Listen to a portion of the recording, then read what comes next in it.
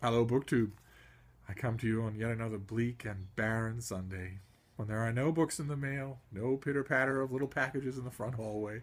Steve has been abandoned, and Steve is consoling himself in the usual way with a book tag. Only this one ranges further afield than just books. I found it on Julian Greystoke's channel. It's called the Geek Girl Tag, and as was pointed out on that channel, the girl part here is a little restrictive. Surely in geekdom, more than any place else, that doesn't really matter. But I thought I would jump right in anyway, because if you were to ask my friends in Boston, in the real world, they would all uniformly tell you I am the biggest geek girl in the world. So, question number one, what is your must-have tech gadget? I actually have quite a few. One of them I can't show you because I'm filming on it, my iPhone, which is a miracle. But there's also my iPad. I have an ancient iPad 2 from 10 years ago that still works just fine and does everything. It is actually a miracle machine. It's a slate of glass and metal, but it does everything. I can write on it. I can read on it. I can listen to music on it. I can surf the web on it. I can take pictures with it. I can navigate by it. It's just incredible. There's also the machine I absolutely live by. I mean that quite literally. I make my living on it, and that is my MacBook Pro, which, is utterly indispensable. And I also have a Kindle Fire as an e-reader, and I like it, but I have a feeling that my perfect e-reader is still out there. I had a Barnes & Noble Nook, one of the earliest ones, and it was great, but it eventually died, and they don't make them anymore. So I'm constantly in the back of my mind mentally shopping around for a new e-reader, and I'd be happy to take suggestions from any of you in the comments field. Let's see here. Question number two. What house do you belong to at Hogwarts? Question number three. Who's your favorite doctor? Pun intended. And since I'm a million years old, my answer will not be the same as most people who would answer this question. Of course, it's Tom Baker, the Fourth Doctor.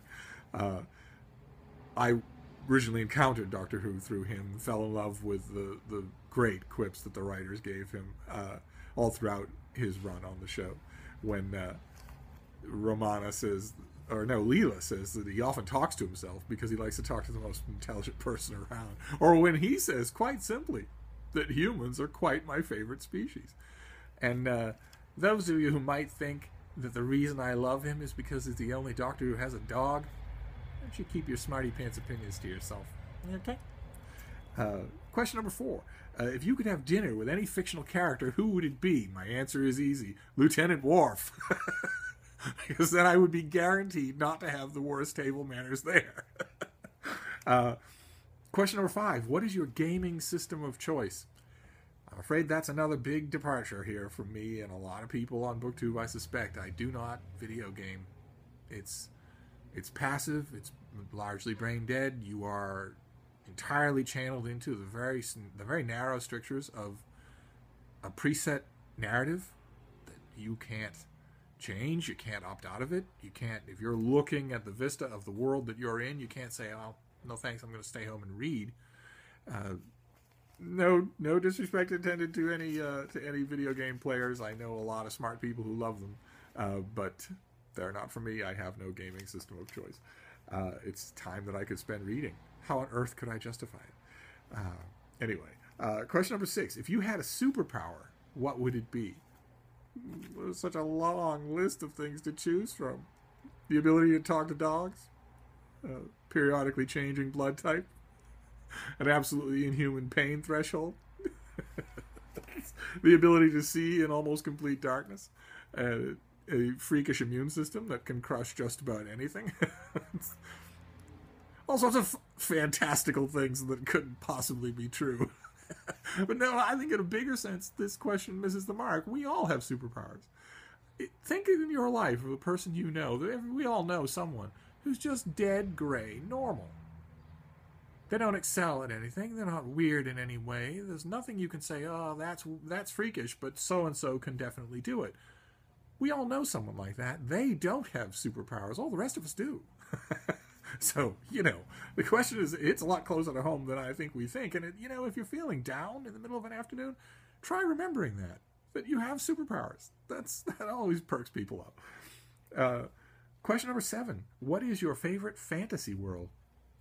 I hate to be a killjoy about this one, but all the fantasy worlds, or almost all the fantasy worlds that I have seen, that I've read in books, are either dystopian in some disqualifying way or quasi-medieval, quasi-agrarian, craft guildy.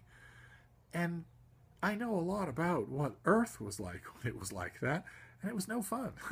For all but a tiny fraction of people, it was no fun. No, as killjoy as it is, this world is the one that I would choose. The one that has MacBook Pros and ebooks and all sorts of other things. I wouldn't want to live in any fantasy world that I've ever encountered. Question number 8. If you could be any fictional race, what would it be?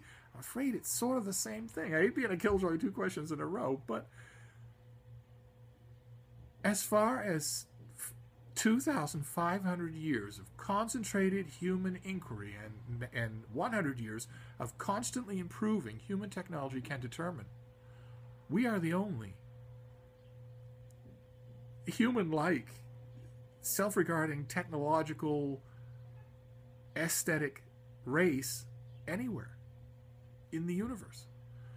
Well, lots of other sentient beings, lots of other sentient species on this planet, not just humans, but only humans can do what humans do. All this stuff that we do.